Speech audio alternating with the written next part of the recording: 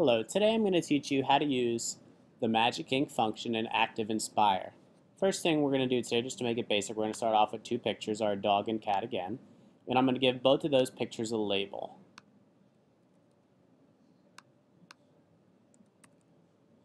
So I have them both just labeled dog and cat. Now today, when we're using the function, we're going to cover up these words and let the kids be able to guess what the label is, what each object is. So we're just going to cover both of them up. We're going to use just a basic rectangle here. Now to make the rectangles the same size, the easiest way would be just to click on them and duplicate. Now I have two that are the same size, so it looks a lot better. Now using the Magic Ink, all we're going to do is we're going to move the rectangles to the top layer. So you're just going to go View Browsers, and once you have your browser open, you're going to the Object Browser.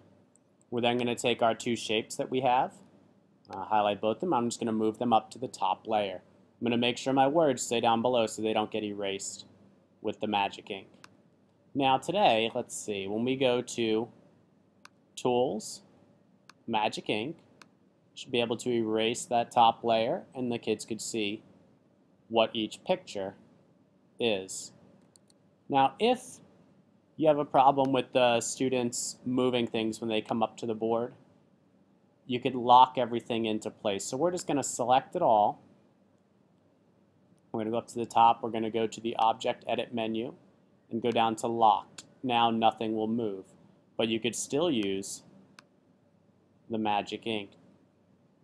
If you have any more questions, please let me know.